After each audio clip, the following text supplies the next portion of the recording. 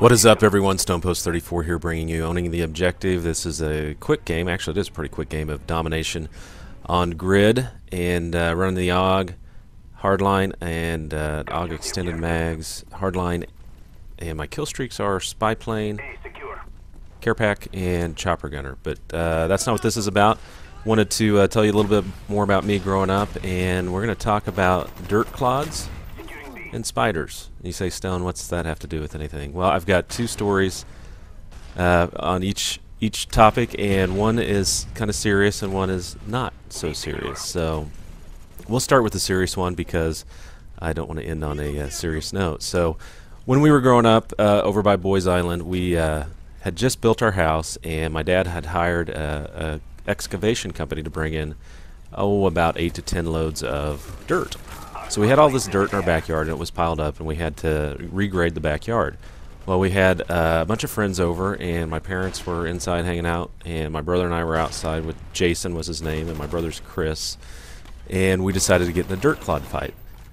So let me just recommend to you, this is not a good idea. So we get in a dirt clod fight and start throwing dirt clods behind the mounds of dirt and hitting each other in the legs and arms and actually hitting each other in the face. And what happened is my brother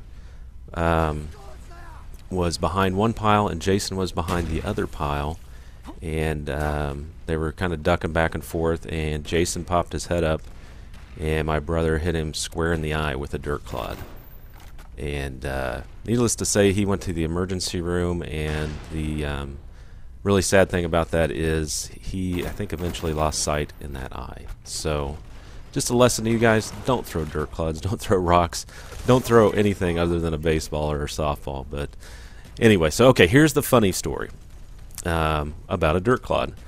We had a house, we had several houses being built around us. So we had a house being built. My brother and I were playing in the front yard and then the backyard. And we had these two rather large cottonwood trees in the front yard that separated our house from the neighbor's house.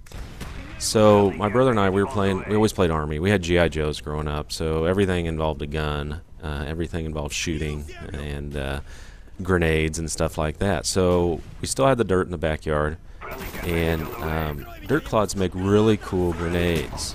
They're awesome. I mean, you throw them way up in the air, and then they land, and then they explode everywhere. So you can imagine how cool that was to have an unlimited supply of grenades in our backyard. So my brother and I decide, well, we're going to sneak around the front yard. What do we find in the front yard? We find that the neighbors, the guy building the house for our neighbors, has a whole crew of people out. So we're sneaking around, and well, they're actually pouring the driveway for our new neighbors.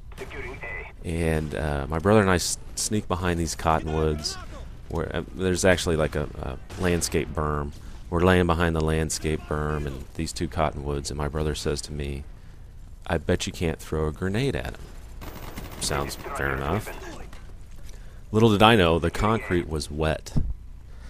So I go ahead, rear back, and chuck a grenade / dirt clod onto the freshly poured driveway, and I hit it dead center, and we ran. I ran into the house. We had bunk beds. I hid under the bunk bed. Within no more than 30 seconds, I hear a knock at the door. My brother and I are just scared to death, and my mom answers, and they had to pay for a new driveway because I thought it would be great to throw a grenade. And like I said, I'll do just about anything my brother told me, and back in that day, I did. And one little last story on dirt clods. My brother told me that they were full of minerals and vitamins, and I think I was 6 or 7. I believed him. So I ate one, and I wasn't the smartest guy, but we had fun. Anyway, so the other thing I wanted to tell you about are spiders. We lived in south central, southeast Kansas, and we had a lot of tarantulas in our yard, and we had them. We lived on about an acre lot, and so we had these tarantulas that would basically they burrow into the ground, and that's their home. So what my dad used to do to kill them which was it was so cool to watch. He'd go find their hole, and he'd take, it was the cheapest way to do it, take gas and pour it down the hole and light it on fire, which is really cool to watch. So we used to do that all the time. You'd go down there, we'd tell my dad we found a hole, and we'd pour gas in it, watch him pour gas, and then light it on fire. And half the time the tarantula would come flying out of there before the gas was even lit, and then you'd just step on it or whatever. But so my brother and I are hanging out with our neighbors, and you know, we'd seen our dad light gas on fire, and we knew it was cool. So it started out kind of small.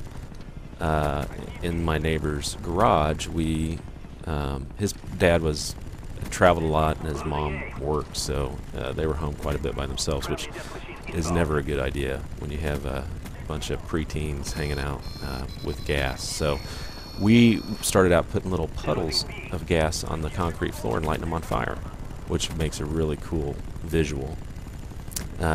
So we decided, well, if we can do it on a little puddle and it's cool, imagine how cool it would be if we coated the whole floor of the garage with gas and lit it on fire.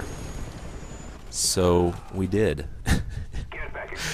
And to this day, I can't believe we didn't burn that house down. And it's a horrible idea, and I can't believe I'm telling you that we did this, but I wouldn't say the whole floor. I bet it was like 5 by 5 area on the floor we covered with gas, but please don't do that. These are I'm telling you guys these things. I can't believe I've lived to tell you a couple of these, but please don't do that. But you know, anyway, flames reached up to the top of the ceiling, and we ran out of there, and it was weird. It was almost like all the oxygen, I think all the oxygen did get sucked out of the room, out of the garage, and that was the last time we did that. So anyway, just a couple stories about growing up there in next to Boys Island. But anyway, thanks for watching, guys. The game's coming down to an end. We get them triple capped, and pretty quick game of domination, like I said. But anyway, thanks for watching. If you haven't, please subscribe, give it a thumbs up, and leave a comment if you guys have any stories about you growing up. Anyway, take care. This is Stonepost 34.